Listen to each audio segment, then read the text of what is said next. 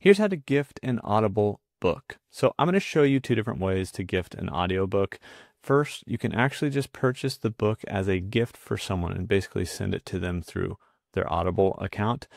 But also you can purchase credits as a gift and gift Audible credits, which they can use to buy a book. You know, a lot of these books are actually on Audible already, and so it would actually be cheaper to do it that route.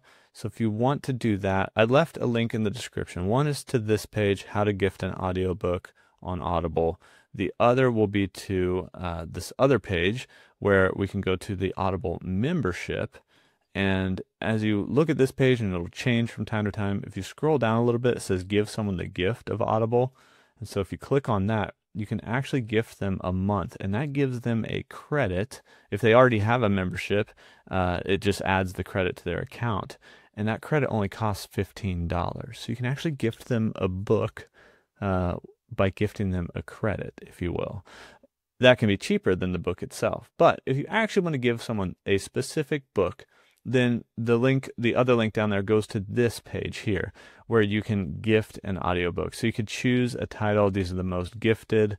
You can pick from here. You can search on Amazon for any book, but when you're on that book's landing page, and so the page the listing, right, of the book, on the right hand side, you're going to see all this stuff, and underneath it, you're going to see this button that says give as a gift. So we click on that, and you can see here that we can actually gift this Atomic Habits book on Audible to our recipient, send it through their email, and show who it's from. You can also select a delivery date up to a year from today. So you can give it on a specific day, like someone's birthday or Christmas or something like that. You can also write a note in here and then continue to check out. So whether you're buying credits, which you can do the same thing, is basically print or email.